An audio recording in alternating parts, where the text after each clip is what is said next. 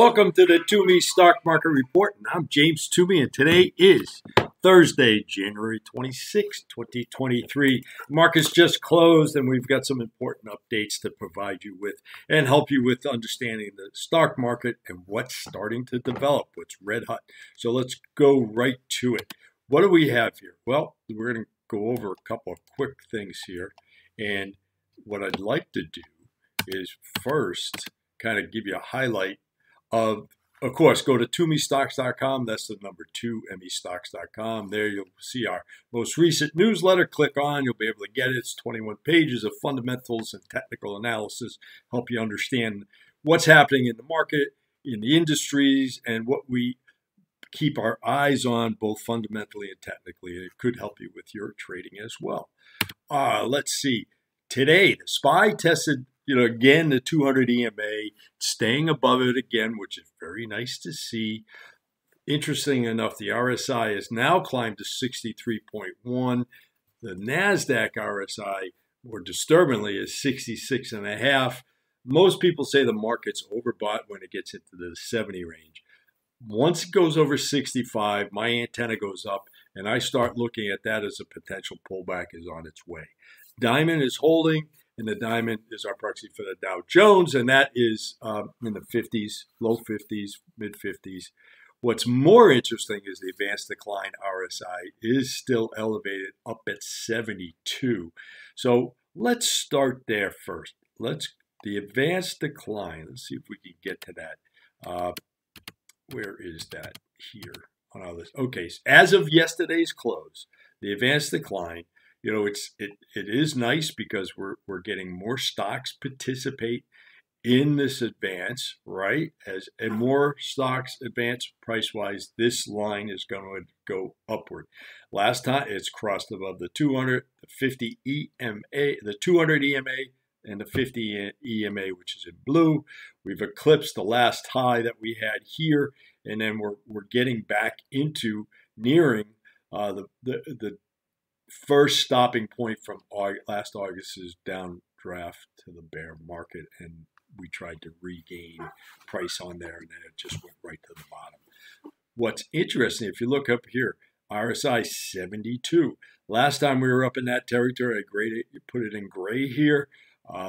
That was the height of the bear market, and sure enough, it couldn't sustain that. Now, what we always say when we trade things like the 200% TBT, the short of the bonds, or even TLT to some extent, or something like Tesla or Apple, where there's always buyers and they keep it elevated. And people aren't really selling, they're just holding. Tends to be, RSIs can be elevated for some period of time, generally in a more stable stock price market. The difference here, the New York Stock Exchange is a plethora of stocks, so this carries more weight when the RSI is up there. I look at this as a bigger picture. So my antenna's up. It has flattened out this week, so we'll see where this goes, but we are showing definitely some concern, okay? As I said, what we want to do is look at the charts. If we look at, we're going to start with the diamonds first, okay? As you can tell, we've kind of held serve above the 50 EMA, which is nice. And now, whoops, I'm getting this to give me a little bit of, whoops, wait for program to respond. Okay, so we're looking at, well, I think we're going to see, let me pull this back a little bit. This 9 and 14 EMA is starting to flatten out, but it's now above where it's been the last 3 days. Sure, the volume is decreasing. Yes, the 50 EMA for the past week, 4 days has held. Now the 9 is holding. Very positive.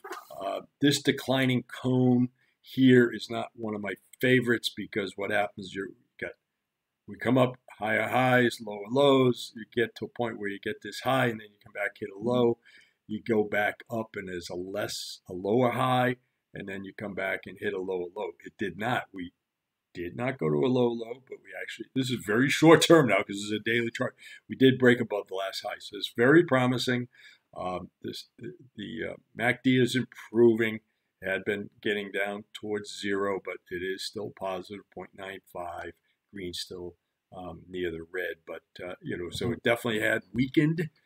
The stochastic, which is our short-term indicator, is still indicating, even though it's down at 70, it's still indicating, positive movement. But it was tiring, and now it's getting a little bit of a rebound. That's a good sign. But if we go to the SPY, SPY, that's our proxy for the S&P. This is the one I was talking about. If you go all the way back, we've talked about this in all our updates, how it's in the negative, in the bear market downtrend area. And now we've gotten up around that 200. But, anytime we've been up at the 200, it briefly stays up here. And you can see here back in, the last bear market rally. And it just gives it price up. And then we start escalating down to new lows. But today, what do? We got the RSI at 63.1. It's getting tired. And if that shoots up in a kind of a really runaway the next day or two and gets into the high 60s, we're going to probably see a short-term pullback. So we are so you have to be cautious here, especially if you're thinking about adding to price. You have to wait. And the reason why I say that, it looks like the Nasdaq has been the leader this year to date. And sure enough, today we've got tremendous. Let me get rid of some of these other busy markings here. You can tell what's happening here. We're trying to, here's the 50 EMA. We've stayed above it the last 5 days. Terrific. Because here we held it for 10 to 15 days, and then it just tried to go to the 200 and came crashing back down.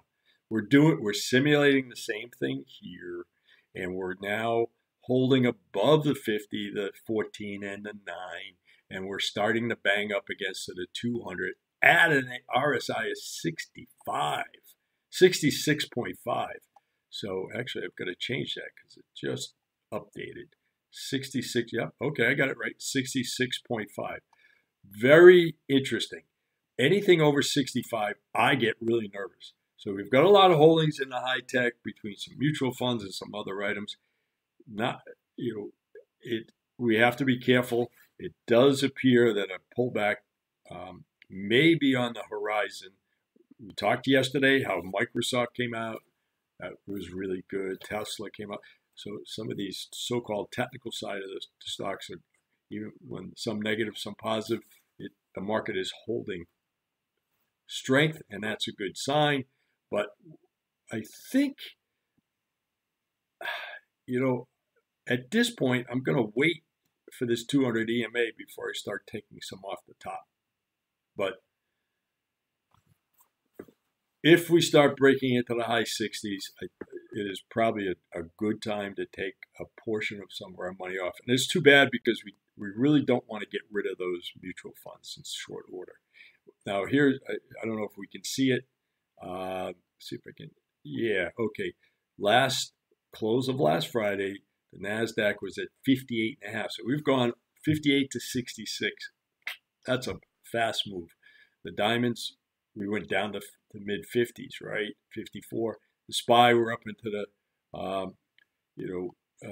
63. So the SPY is climbing. Everything's starting to climb. And what we have to be on the watch out is when the RSI does get elevated into these areas, it has in the past, in the bear market world, has always pulled back. Now we're going to look at the short side of the Nasdaq, PSQ, right? That's the 1-to-1 PSQ daily chart. And I'm going to just quickly check this for, let me get rid of this, RSI, 34.4. So that is reaching oversold, and it just nicked below the 200 EMA, and it's trying to edge towards the low that we saw in early December. So, every time it got down below this 200, it just kept, that was it. And it's the short side, meaning it had enough, it was oversold, and then the market on the long side sold off. So we're on the lookout for that. It appears that we're getting near that bottom line territory. If we look at the stochastics, it's 0.5, 0.6. That's pretty low. That's pretty low. So that's short term telling us, yeah, it can stay there for a little bit longer, but it's also forecasting a potential change maybe on the way. How much will it accelerate or just be, a breather? Hard to say. So I want everybody to show caution. I know there's a lot of euphoria to jump in the market. There's a couple of things going on. We got the rates going to come out. If it comes out, mid-February or wherever the next rate increase is, and it's only 0.25 is what everybody expects, I think that'd be a bullish signal to the market. What we had today, GDP was very strong. We had durable goods was way up.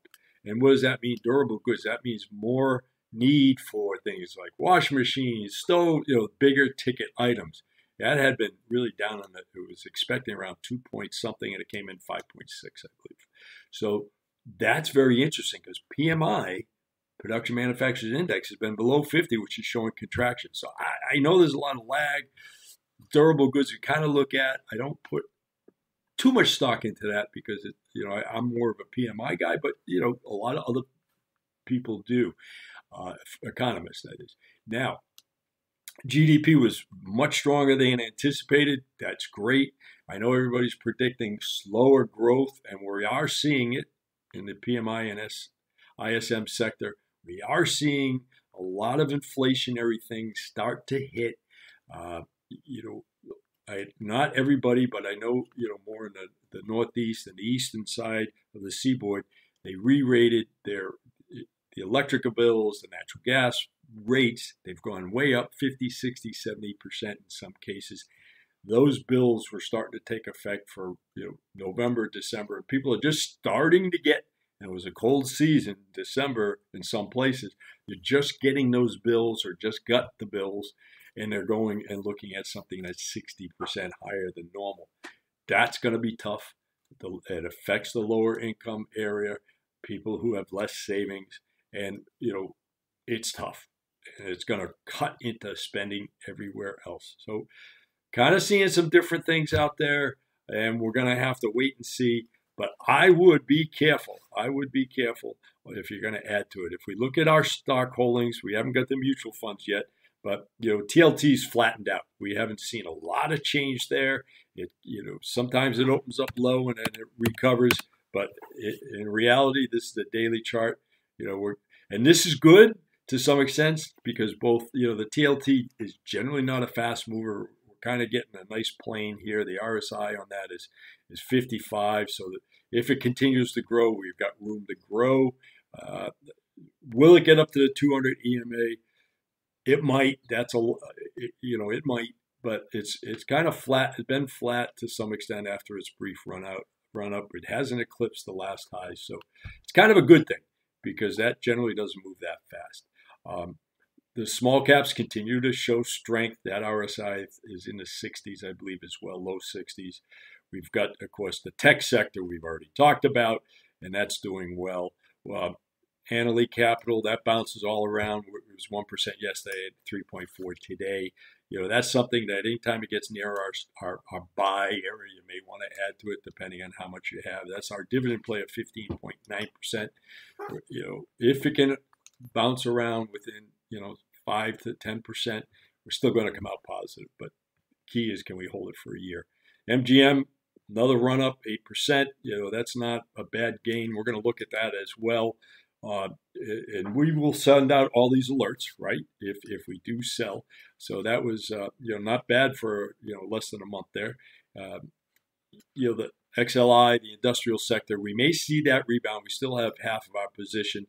The stop, we do have changed our stop on that, but if it gets into the 99 area, you may want to take a smaller add to your position. But you got to keep your stops tight there. The problem is, we do get 1 to 2 points movements often, so we could easily get stopped out on that. But hopefully that industrial sector will reignite if people start lightening up on Nasdaq. All right, the EFA ETF, which is the European ETF, that's 3.4. A lot of people saying overseas is a great place to invest now. 7.4 for Borg Warner. That's holding in industrial play. We kind of expected that to kind of, be flat, but that surprised us a little bit. And we're a little defensive here, as you can tell in our positions. Yeah, it would be great if we had been in NVIDIA and Tesla and all that, and it ran up 12% in the past month and a half.